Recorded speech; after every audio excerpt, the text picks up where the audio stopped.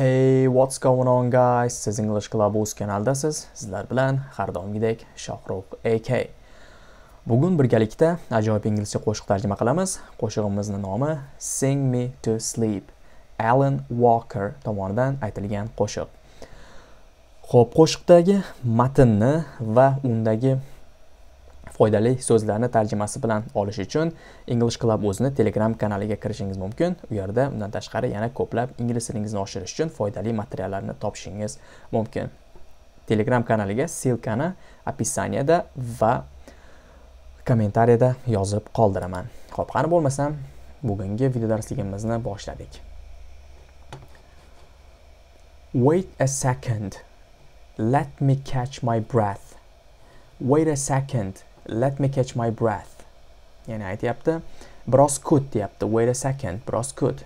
Let me catch my breath. Biroz nafas rostlab olay. Nafasimni rostlab olay. Nafasimni rostlab olishga ruxsat ber deganday. Remind me how it feels to hear your voice. Remind me how it feels to hear your voice. Yani bu yerda aytyapti, remind me, menga eslat. How it feels, qanday tuyulishini, ya'ni qanday his berishini deyapti. To hear your voice, seni ovozingni eshitish, ya'ni seni ovozingni eshitish qanday tuyulishini menga eslat. Your lips are moving. I can't hear a thing. Your lips are moving. I can't hear a thing. Bu yerda aytyapti, seni lablaring qimirlayapti. Your lips, seni lablaring are moving. Qimirlayapti. I can't hear a thing. Men hech nima eshita olmayapman. A thing, bitta narsa, can't hear, eshita olmayapman deyapti. I can't hear a thing. Bu yerda a thing can't bilan birgalikda hech narsaga aylanib ketyapti. Ya'ni men hech narsa eshita olmayapman, eshitmayapman. Xo'p, mana bu e'tibor bersangiz, moving oxiri n bilan tugagan, mana bu apostrof bilan. Xo'p, bu ing-ni o'sha shunchaki qisqartirib ketilgan shakli. Ko'pincha qo'shiq lirikalarida yoki umuman mana shu g ni tushirib qoldiriladi. Mana bu g harfini ko'pincha qo'shiq lirikalarida shunaqa tushirib qoldiradi. Your lips are moving. Nega o'xshaydi? G eshitilmaydi. Xo'p, mana yana xuddi shu narsa qaytarilyapti. Living life. Living life as if we had a choice. Living life as if we had a choice. Demak, aytyapti, bu yerda hayotni yashayapman degan ma'noda aytyapti. I am living life. Men yashayapman deb bu yerda I am tushirib qoldirilgan. Living life, yashayapman, as if xuddi we had a choice. Bizda tanlov bo'lgandek, ya'ni bizda tanlov bo'lgandek hayotni yashayapman yoki yashayapmiz desangiz bo'ladi bu yerda. Bu yerda birlikda aytyaptimi, ko'plikdami? Aniq bilish qiyin. Xo'p, bizda xuddi imkoniyat, ya'ni tanlov bo'lgandek yashayapmiz desangiz ham bo'ladi. Ikki xil ma'noga ham to'g'ri keladi bu yerda. Ya'ni qo'shiqni qanday tushunishingizga bog'liq bu. Xo'p. Anywhere, anytime. Har qanday joyda, har qanday vaqtda. I would do anything for you. I would do anything for you. Men qilardim deyapti. Sen uchun har narsa. Men sen uchun har narsa qilar edim. Anything for you. Sen uchun har narsa. Yesterday got away. Yesterday got away. Kecha ketdi deyapti. Got away. Hop, get away degani qochib ketish. Misol uchun o'g'ri qochib ketishi mumkin yoki biror nima qo'lingizdan chiqib ketishi mumkin. Mana shu narsa get away ishlatsangiz bo'ladi. Ya'ni yesterday got away, kecha ketdi, ya'ni o'tmishga aylandi degan ma'noda kelyapti. Melodies stuck inside your head. Melodies stuck inside your head. Ya'ni aytyapti, musiqalar, melodiyalar deyapti, stuck, o'rnashib qoldi, o'rnashib qolgan. Inside your head. Seni boshingda, endi bu yerda xayolingda degan ma'noda aytyapti. Miyangda, xayolingda. Demak, seni xayolingda o'sha melodiyalar, musiqalar o'rnashib qolgan.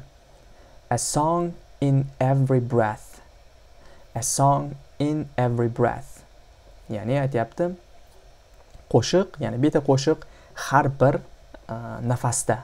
nafasda qo'shiq. Davom etamiz.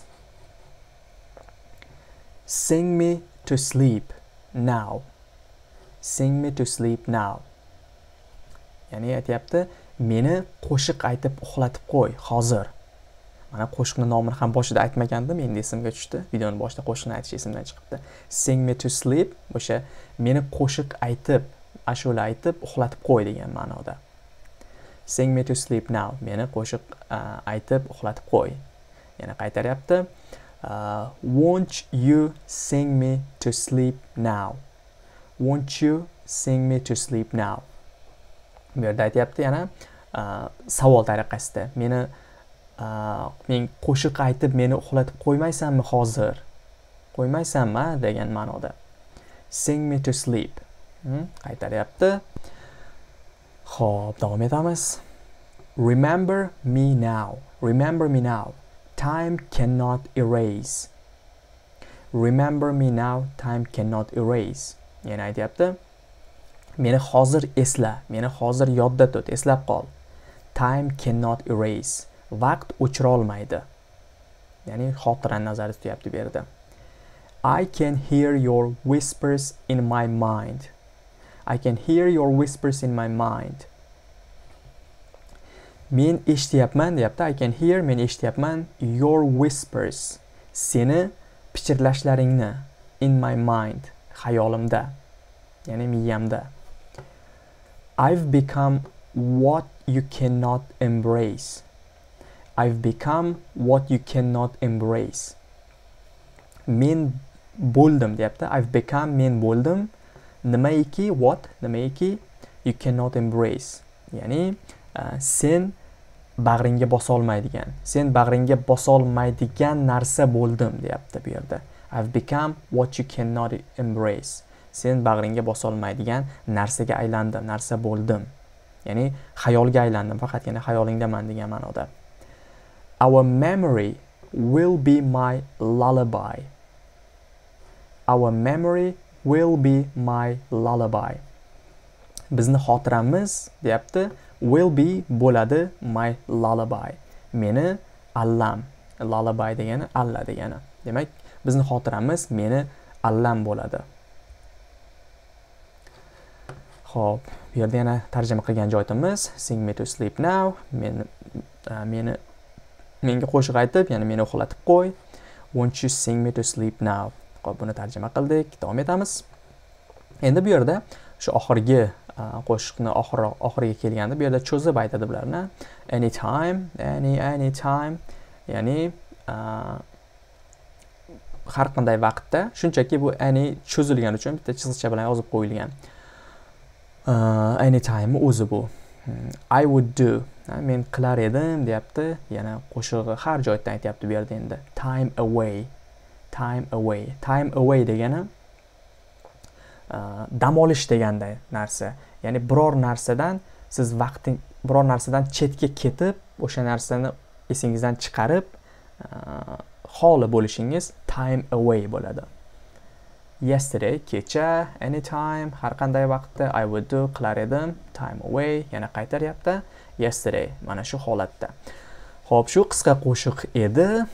Endi mana shu videoda tarjima qilganimizda, agar esingizda qolgan bo'lsa, mana shu 3 ta so'z beraman hozir sizga. Shularni kommentariyada o'zbekchasini, mana shu so'zni birgalikda o'zbekchasi bilan yozishga harakat qiling. Qani qanchalik esingizda qoldi? Agar tarjimasini, to'g'risini bilmoqchi bo'lsangiz, albatta videoni qaytarib ko'rishingiz mumkin, lekin imkon qadar eslashga harakat qiling. O'zingizga foyda bo'ladi. Yaxshi so'zlar ko'p ishlatiladi, bu so'zlar yozib kommentariyada qoldirsangiz esingizda ham qoladi deb o'ylayman. Xo'p, doimgidek videoda ishlatgan materiallarimni Telegram kanalida topsangiz bo'ladi. Ya'ni qo'shiqdagi foydali so'zlarni tarjimasini ham o'sha Telegram kanalida yozib qoldiraman, qo'shiq matni bilan birgalikda. Silka kommentariyada va opisaniyada bo'ladi. Keyingi darslarda ko'rishguncha salomat bo'ling.